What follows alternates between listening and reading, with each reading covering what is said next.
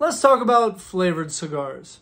My personal opinion, they have a place in the industry. I don't think there's not a lot of the flavored cigars that are particularly my favorite, I would say, but I do understand why they're there. My wife got into cigars that way, and now she smokes the normal ones. It's a great way to start learning the taste of tobacco while not getting a little harshness that may be perceived for some people. But when it comes to flavored cigars, for me, this one right here, it's a bourbon cigar.